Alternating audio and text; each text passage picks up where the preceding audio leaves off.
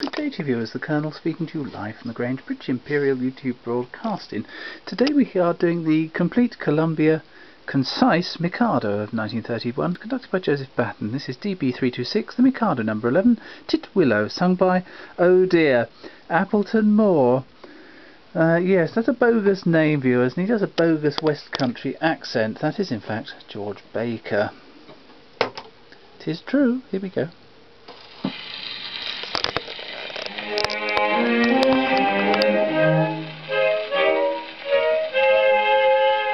On a tree by a river, a little dove did sang willow, did willow, did willow. And I said to him, Dicky bird, why do you sit singing willow, did willow, did willow? Is it weakness of intellect, birdie, I cried, or a rather tough worm in your little inside? With a shake of his poor little head, he replied, oh, willow, dit willow, dit willow.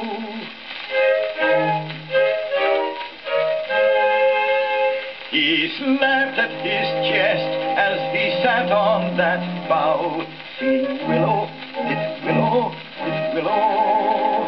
And a cold perspiration bespangled his brow. Oh, willow, dit willow, dit willow. He sobbed and he sighed, and a gurgle he gave. Then he plunged himself into the billowy wave, and an echo arose from the seaside's grave. Oh, willow, tit willow, tit willow.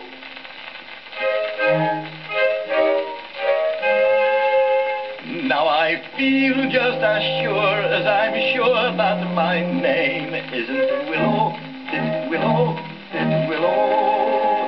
That was blighted affection that made him exclaim, oh, willow, tit willow, tit willow. And if you'll remain callous and obdurate, I shall perish as he did, and you will know why. Though I probably shall not exclaim as I die. Oh, willow, tit willow, tit willow.